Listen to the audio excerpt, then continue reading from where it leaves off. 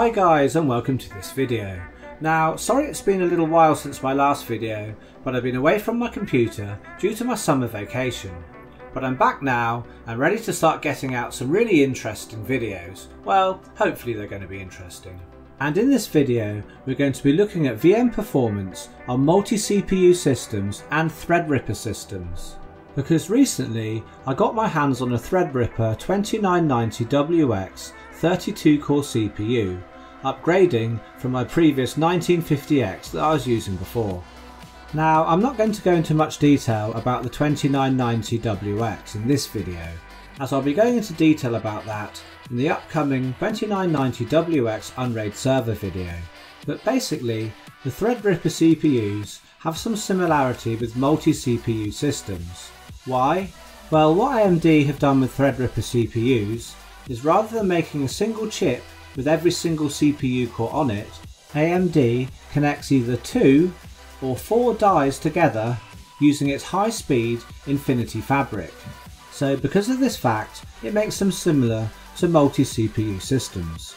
Now in this diagram we can see the 2990WX CPU's topology taken from AMD's official documentation. And we can see here that only 2 of the dies actually have memory controllers and only 2 of the dies connect directly to the PCI Express lanes. So this is similar to a multi-CPU system. A dual CPU system, each CPU will connect to its own memory and each CPU will connect to different PCIe devices. So let's think of a gaming VM.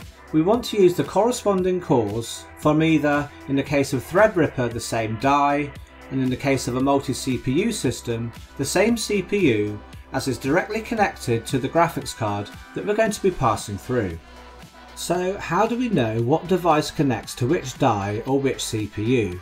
Then how do we know on the Unraid web UI which cores are on which die or which CPU? Well, luckily we can use some software that can create a diagram showing us exactly this. And then from that we can work out the best way to use the resources that our server has for maximum VM performance.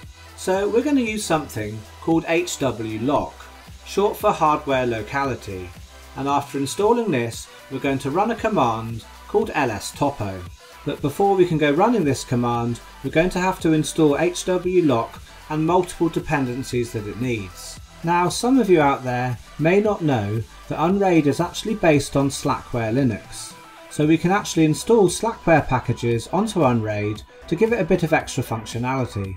And we can install these packages from the command line, or the easy way is to create a folder on the flash drive called extra and put the packages in there, and then they're installed when the server boots. However, to make things a bit easier, I've made a script, which you'll find in the description, which will download HWLock and all of its dependencies. And there's also a second script which is an uninstall script, so we can remove all the packages when we're done with them. So let's install the script and get the topology for our server. So once you've downloaded these 2 files from the description, just open them with the proper text editor. I'm using TextMate on OS X here, but if you're using Windows then use Notepad++. So let's copy everything there is here onto the clipboard, then open up the Unraid web UI, and so once here let's click onto apps and then install Squid's excellent user scripts program, and clicking on the blue arrow here that will install the plugin. And once it's installed, click onto settings and then click on the icon for user scripts in the bottom right hand side. And now we want to click onto the button add new script and give it a name. This one is install HWLock. And now we can click on the name of the script for more options, and I'm going to edit the description. And after having put in the description, just click onto the green tick to save that, and click back onto the name again, and then this time click edit script and delete everything from in here, and then paste in what we copied from the text editor earlier, and then click save changes. So next we want to open the second script in the text editor and copy all of that out. And then we're going to go through exactly the same process to install that second script. Okay, so now with both scripts installed, let's click run script on the install HWLock one, and that will download everything we need and put it in a folder called extra on the flash drive. And then all we need to do to install them is just to reboot the server. So I'm going to do that now. And once your server's rebooted, let's click onto terminal, and then we're going to enter the following command: LSTOPO and then a space. Then we need to choose a location where the ping file is going to go that has the picture of the topology in it. I'm going to put mine in /mnt/user and then my app data folder, but you can choose anywhere you want. And I'm just going to call it topology.png. So once you've done that, just hit enter and it will create the file. So now we can close the terminal window and open the location of where we've just created the file, and for me that's in my app data.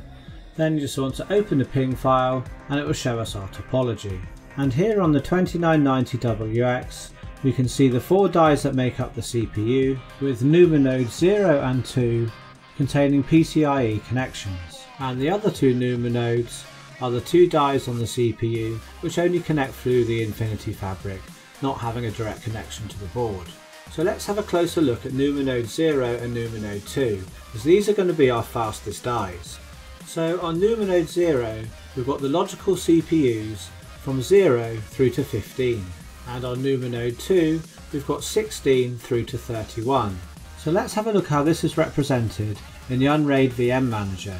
So here we can see logical CPU 0 through to 15, and that's numa node 0, and numa node 2 is logical CPU 16 through to 31, as you can see here. So these are always going to be my fastest cores. So when assigning CPU resources to a VM, unless you need to have more CPU cores than what are available on one numa node, always use cores from the same numa node to assign to a VM. So now let's have a look at the PCIe devices connected to each numa node.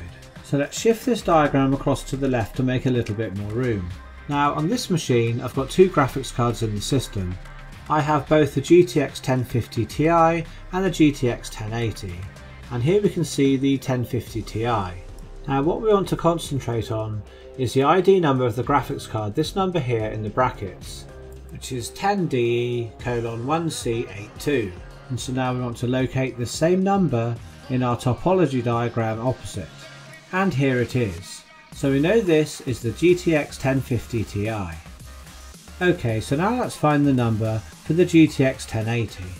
And here it is here. And this one's ID is 10DE:1B80. And we can see that represented on the left here. So we know this is the GTX 1080. So the GTX 1050 Ti is connected to numa node 0, and the GTX 1080 is connected to numa node 2. So when assigning the GTX 1050 Ti to a VM, I should be using it with logical CPUs from 0 through to 15, and that should give me best performance. And when using a VM with the GTX 1080, I should be using it with numa node 2, so I should be pinning it to a VM with logical CPUs from 16 through to 31. So when you have a server with multiple numa nodes, then it makes sense to check what the topology is so you can see how to best pin and use your resources. Okay, so once you've made a picture of your server's topology, I think it's best just to remove all of the Slackware packages that we installed earlier. So to do that we go back to the Unraid Web UI, go to Settings and then User Scripts, and then just run the remove HW lock.